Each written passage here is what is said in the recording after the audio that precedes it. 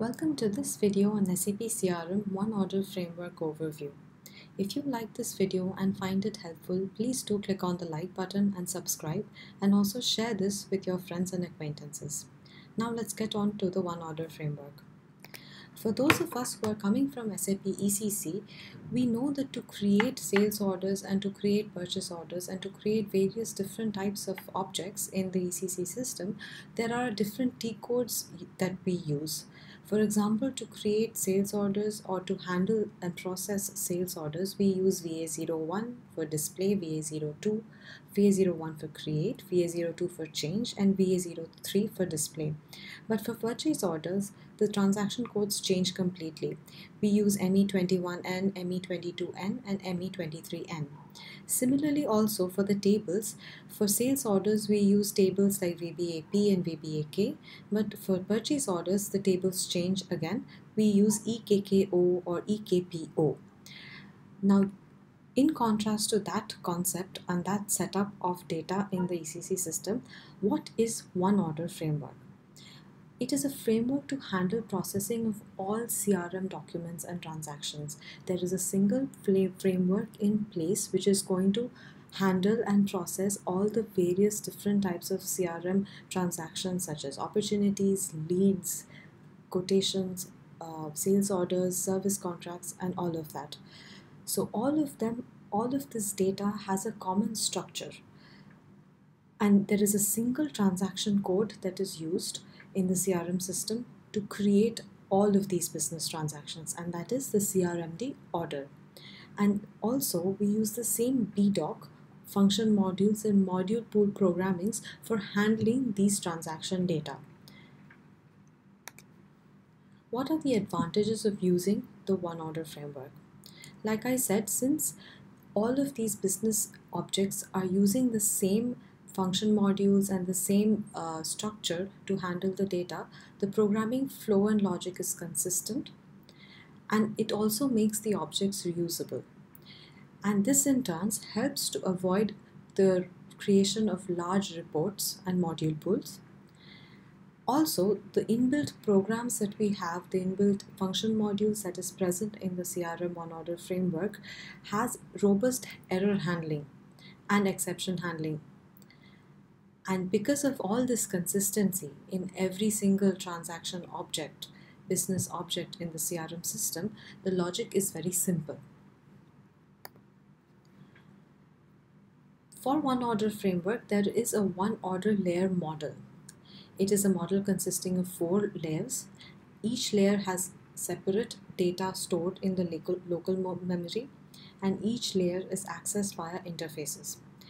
The entire setup of the CRM data model can be viewed in the transaction code SD11. What are these 4 layers? First layer on top is the user interface, which displays the fields of the UI, and then is the interaction layer, which controls the business transaction processes and links with the user interface. Next is the object layer, which actually contains the various application and business logic used for editing, changing an object, like adding items, determining pricing, etc. At the bottom is the database layer. It is used to perform all the various database operations, popularly known as CRUD or CRUD operations: read, write, create, delete, change, update, for every single CRM object. And before an object changes are saved in the database, it is also stored in the local memory of the database layer as a buffer. So here's a pictorial representation of the different layers of CRM system and how they are interacting. On top we have the user interface layer, which is interacting with the interaction layer, and then it is coming and interacting with the object layer. The object layer has 2 different modules, function modules, that we are going to discuss later, which is the OW module, which stores the business logic, and OB module, which stores the data which has been modified in the buffer. Object layer in turn interacts with the database layer to store the data into the database. And separately we also have CRM customizing. CRM customizing is customizing data which is stored in the SPRO transaction code of CRM, and that also interacts with the database and with the object layer. CRM is a very consistent system because of the one order framework, and naming convention plays a big part of that.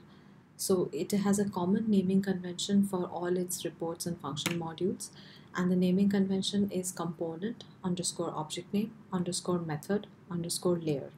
So for example, in the CRM is the component, order ADMI, which is the administration items of a business transaction. Order ADMI is the object name, read is the method that we are going to perform on that object, and layer is OB. Similarly, we have CRM, order ADMI, save is the method, and the layer is DB, database, and OB is the object layer. So here is a chart for identifying the function modules and in which layer they are acting on. So on the first column on the left, we will see the function module name, and if it is ending with any one of these abbreviations, then we can easily identify which layer it is acting on and what is the function of that program or function module.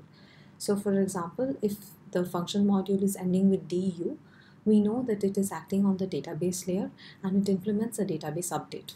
Similarly, two very popular ones are the OW and OB, which is used rampantly in programming, which is the OW is the object area, which contains current data which is being processed by the program, and object buffer is for OB, which is the current data in the buffer of the object layer.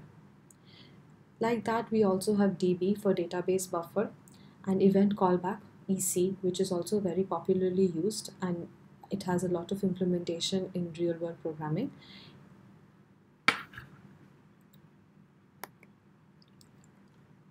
In the CRM one order framework, there are a few function modules which form the core of the one order framework. These function modules perform the very basic operations of read, update, delete, and save. So three of the main function modules are CRM order read for reading all business transactions, CRM order maintain, and CRM order save. All of these three function modules act on all the various different business transactions. That is what makes the program flow very consistent and simple to understand. CRM order read. In this function module, we can use this to retrieve the data of any business transaction based on header GUID, item GUID, or both. Now, GUID is a unique identifier of any CRM table. GUID has a full form of Graphical User Interface ID. It is a 16-digit hexadecimal character code, and every CRM table has this GUID as the key of the table. Using this GUID, either on a header level table or an item level table, we can read the data of the business transaction and use it to manipulate whatever information that we require. CRM order read takes IT underscore requested underscore objects as a importing parameter. In this structure, it is used to pass in only the object names that we require for data retrieval.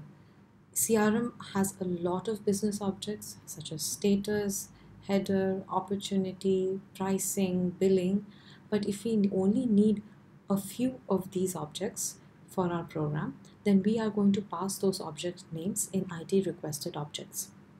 This makes our programming more robust. And all of these function modules also have a counterpart report having the same name. In this report, we can test the functionality of the function module. CRM order maintain updates data into a one order transaction. Within CRM order maintain, for each of the objects such as status, pricing, shipping, billing, etc., a function module is called to maintain the data. So first, we call the CRM order maintain, and in CRM order maintain, we'll call the CRM order multi OW.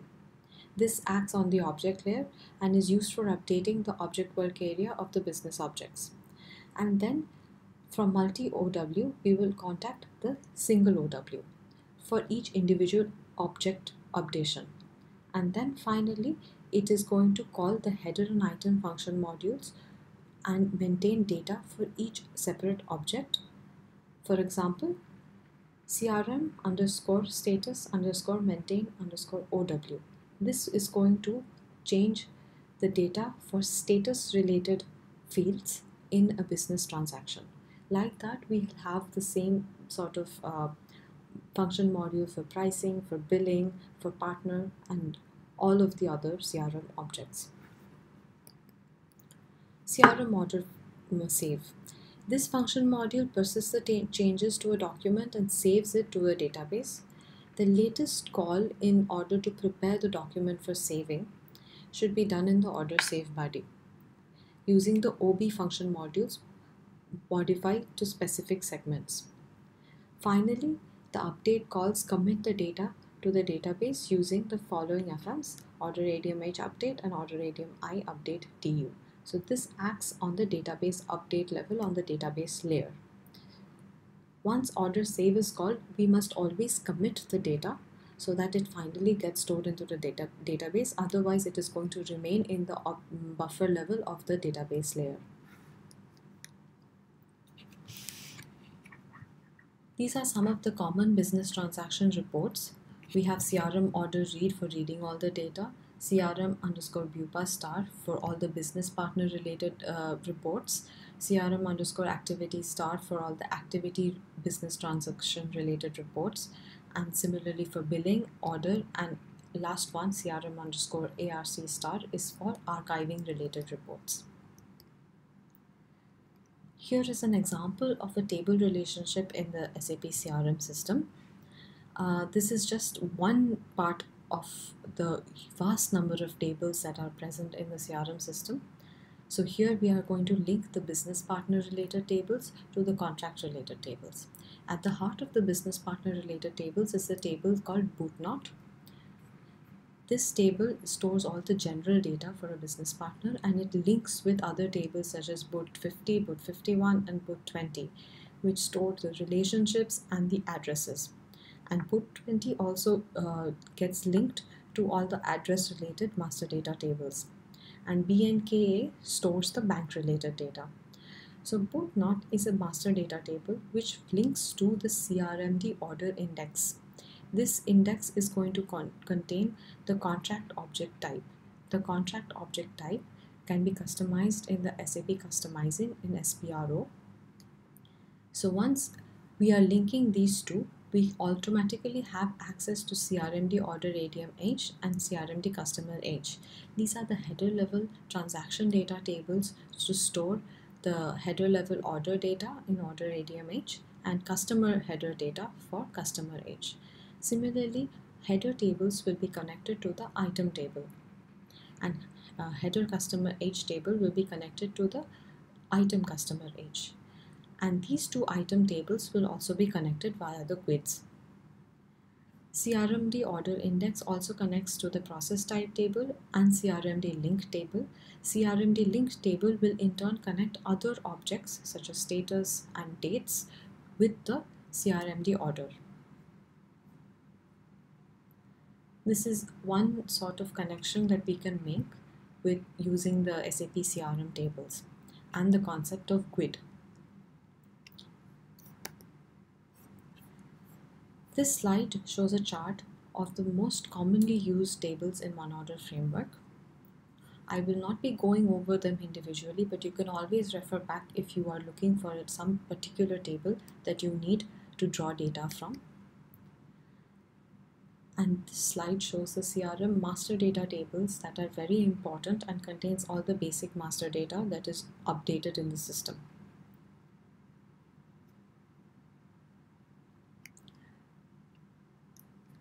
That is all for today. Hope you've enjoyed this presentation. See you all in the next one.